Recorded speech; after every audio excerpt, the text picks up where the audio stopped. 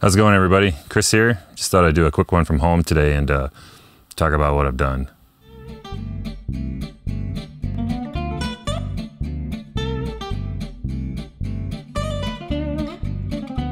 First thing real quick, for those who follow me on Instagram, you probably know that I just recently spent a week in Death Valley National Park over the holidays, and it was a great trip. I shot a lot of photos, shot a lot of video. Still working on putting that video together though, so I thought this week maybe we could talk about what the heck this thing is, what I'm even doing with it. So this is the Toyo-View 45G large format 4x5 film camera. It was produced in Japan, was first available in 1977, I believe, from what I can tell. And if you aren't familiar with this style of camera, it employs an old school accordion looking bellows system to focus. And it's what's known as a view camera. So that just means that what you see on the back of this glass here, the view you see is what gets rendered to film. It shoots a 4x5 film negative, which looks a little something like this. Of course, this sheet's destroyed because it's been exposed to light. That's my practice sheet. And that goes into a film holder that looks a little something like this. Of course, you would do this in complete darkness. And then that gets put in the back of the camera right here. So this is actually my first large format film camera. I haven't even taken it out to shoot yet, but I thought the journey into learning large format film might make for an interesting story. So I figured I'd just start off with a video, just kind of checking over the camera and talking about all the things I put together in my kit. If this whole experiment goes well, maybe I'll make more videos and turn it into like a little series kind of talking about the things I've learned and how it's going. But if you absolutely hate this video, just thumbs down it and berate me in the comments and I'll never make another one like it. So I bought this camera off of an eBay seller out of Japan, and one of the things that made it so attractive to me was that it kind of came as a whole kit, and it was in really good condition too. So it came with a bunch of accessories bundled in with it. I got 5 film holders. I got an instant film back, which I'm not sure what I'm going to do with because I don't even know how to use it. And a few other things which I'll get to in a bit. And the other thing I bought was this Fujinon 180mm f5.6 lens that's on the front of it. It's currently the only lens that I own for large format. And as I understand it, kind of the general rule of thumb with large format lenses is you divide the focal length by 3, and that gives you roughly the equivalent in 35mm. So at 180mm, this would be kind of close to a 50 or 60mm normal lens. So now right off the bat, this camera is a beast.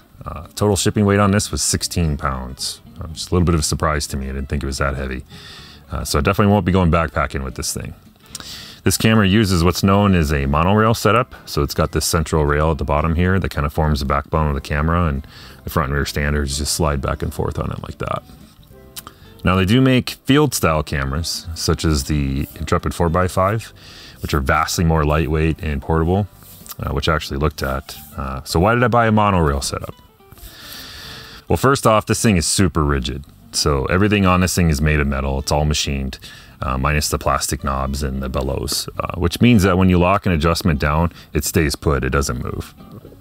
And this kit also came with an extension for the monorail, which screws on the front here and makes it possible to extend the bellows really far. Something like that. Now, why is that relevant? Well, I won't get into too much detail in this video. Perhaps I will in the future and explain some of the physics behind some of these things I've learned if you guys are interested in that. So if you are, let me know down in the comments if you want me to do that. But the fast version is at infinity focus. That is to say, everything in the distance is in focus. This camera should have a bellows extension.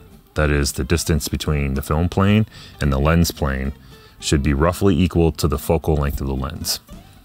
In this case, this is a 180mm lens, so the bellows extension should be roughly 180mm. Now, in order to get the lens to focus on subjects that are really close, say a few feet or less, you have to rack the bellows out really far to get the distance between the film plane and the lens far enough to get the lens to focus, which is something that's a little more difficult to do with the field camera. You can do some of that, but because of the trade-off, you know, with a little more portable system, you just have some physical limitations there. Not so with this camera, especially with this extension rail. I can rack this really far out and focus really close, which is exactly what I kind of envisioned when I decided to pull the trigger on a film camera. So of course, I imagine I'll be shooting, you know, the grand vistas and greater, you know, bigger views and stuff with this camera as well. But one of the things I was really excited about with this format was shooting really kind of closer subjects. more intimate scenes that have smaller subjects where you just fill the view with like lots of textures and colors or details, you know, and this monorail system is perfect for that. So this guy's also got all the large format camera movement, bells and whistles you might hear about. You can focus with the front or rear, so both the front and the back you can use to focus. Both the front and rear have rise and fall, so you can raise the lens or raise the film plane or lower it. I've got front and rear swing, and I've got front and rear tilt, so you can tilt the lens or the film plane. And lastly, I've also got front and rear shift, which means you can shift left and right with the lens or the film plane. So all of them are there. I can do all the movements, which most field cameras will restrict you typically to just front standard movements, maybe some of the rears, but it's not really that usual to see all of the camera movements available on a field camera. So this one doesn't get in my way. It'll let me do anything I want, which may be a good thing or a bad thing. But it gives me plenty of things to play with while I'm learning this format. So I'm kind of excited for that. So the question I get all the time is, why film? It's a lot harder to work with. You have to develop it before you can see it.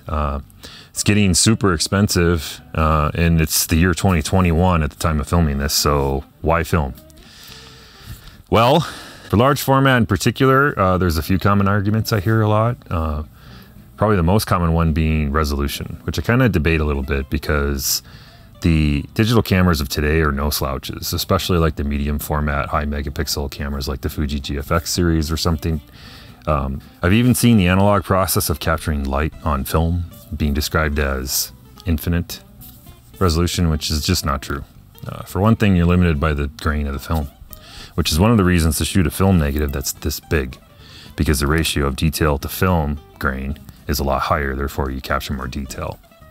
And then you're also limited by the resolution of the scanner you use to digitize your negatives, unless you're completely analog and you do darkroom prints, in which case the reasonable size of photosensitive paper you would use to produce your prints on your enlarger, by the time you created a comparable size print from a modern DSLR or mirrorless, you might be disappointed at how little difference there is.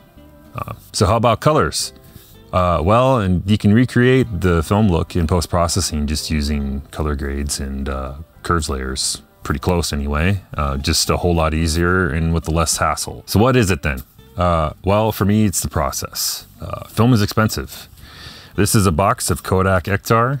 It has 10 sheets of film in it, and this box cost me just shy of $45 from B&H Photo, plus shipping.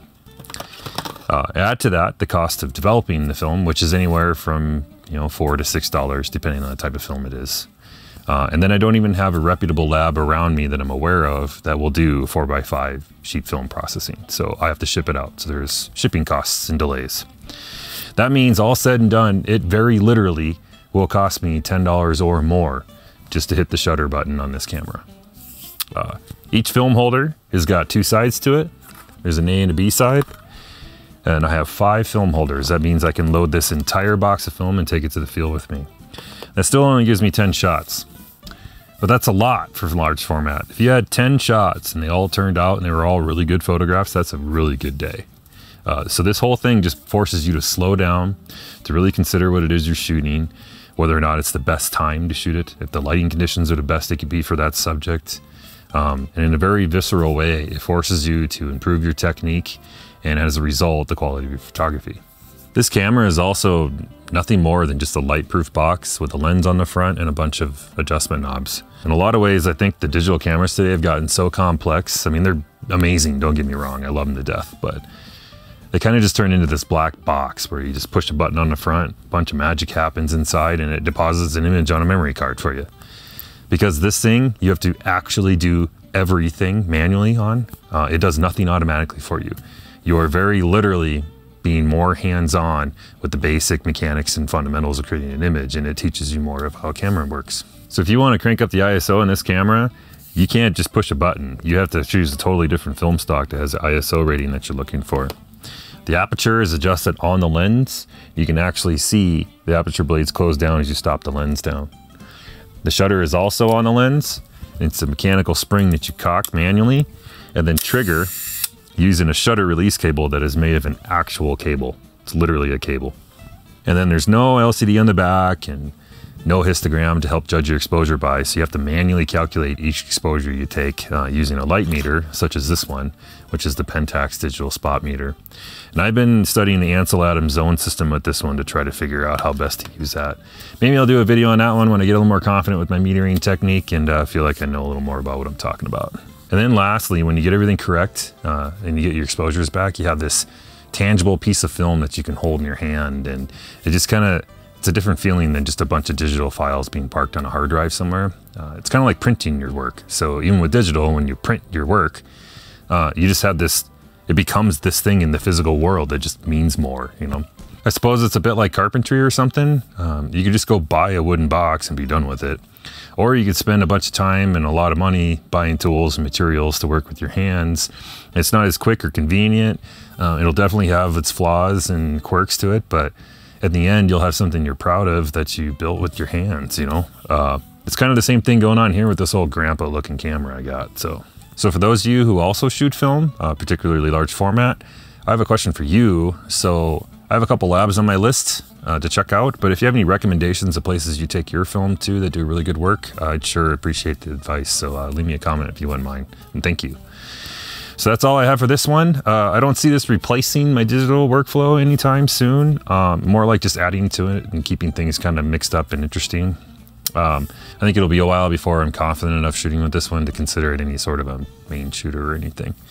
But if you want to follow along on my journey learning large format photography, be sure to hit the subscribe button below. Ring the bell if you want to be notified when I release a new video. And I just want to say thanks for watching. Keep an eye out for those Death Valley videos. With any luck, I'll have those stitched together and start uploading them within the next couple of weeks or less. All right, just want to say thanks again, and I'll see you guys later.